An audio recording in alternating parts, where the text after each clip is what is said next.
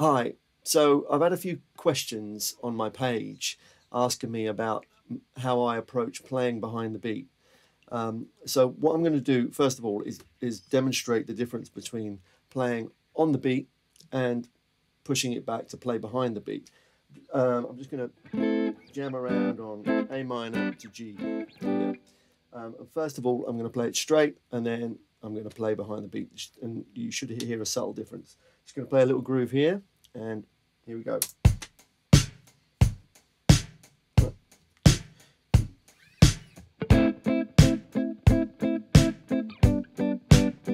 This is on the beat. Now behind the beat.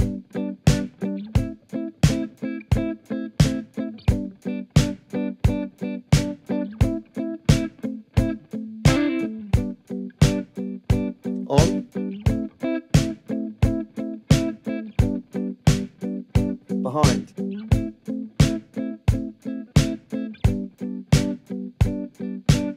on, behind again.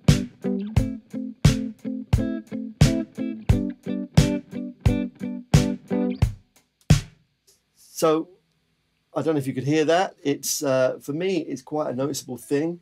It's playing something that's quite urgent. 1, 2, 3, 4. That's straight, off.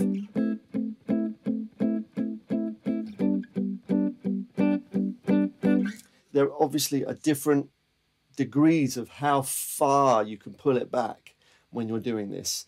And how I like to think about it is it's almost like laying in a hammock. You know when you lay in a hammock and it's really uncomfortable until you find just the right spot where it's really, really relaxing. That's kind of how I think about it. I try and see how much I can play with it. I can pull back. I'll show you again what I mean. 1, 2, 3, 4.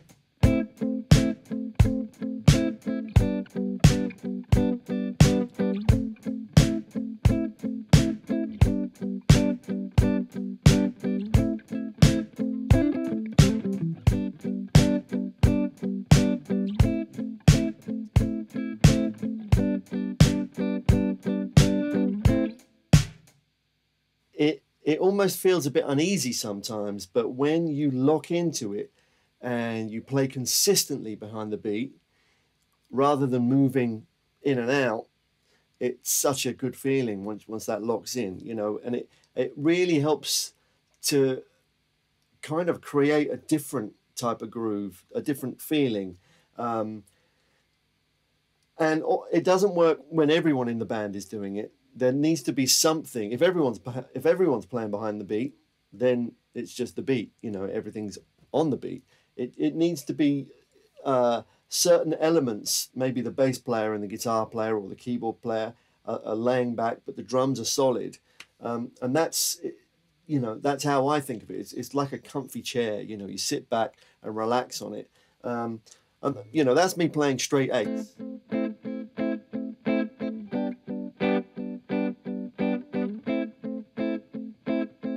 But if I was to do like a rhythm like,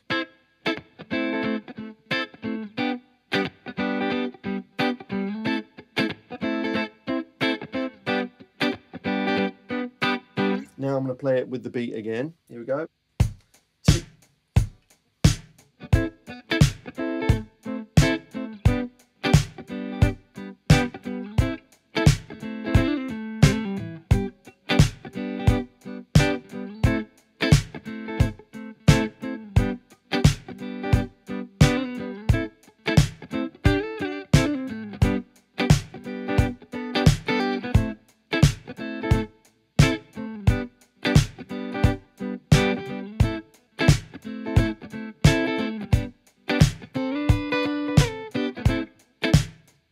Yeah, once you get it right, it feels really good.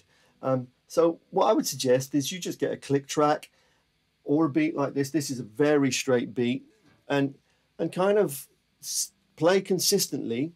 Pick something simple. I'm just playing A minor to G there, for example. just pick something and then see how far you can lay back. Great sort of examples of recordings of this kind of thing. If you were to listen to Sissy Strut by the Meters, that's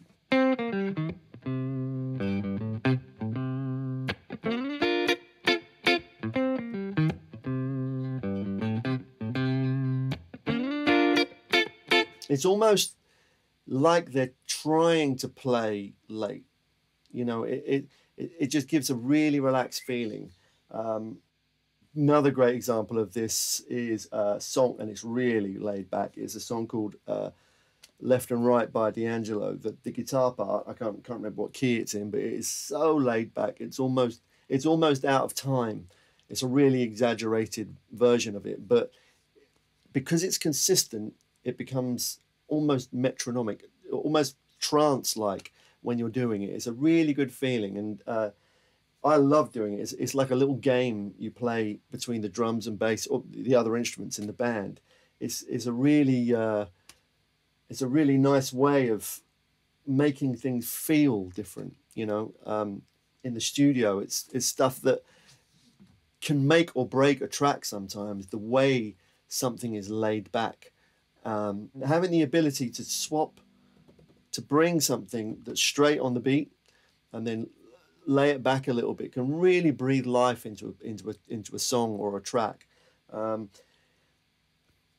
If you listen to singers do it. They kind of, the way they phrase, they also can lay back on their phrasing. That's what gives people a bit of a signature approach sometimes. It's how they lay back on their vocal. Horn players do it, keyboard players do it. You know, I'll give you an example of playing just some straight lines. You know, A minor pentatonic line. I'll play it straight, and then I'll play it laid back as well. Here we go.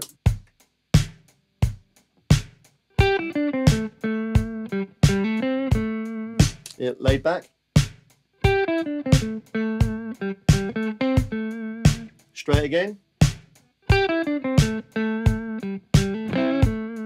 Laid back.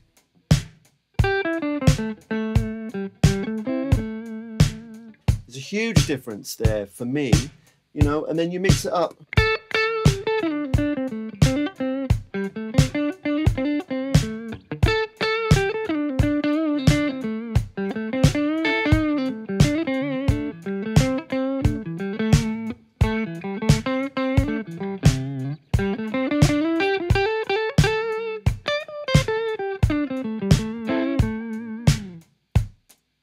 It sort of really helps you to breathe a little bit more life into your playing.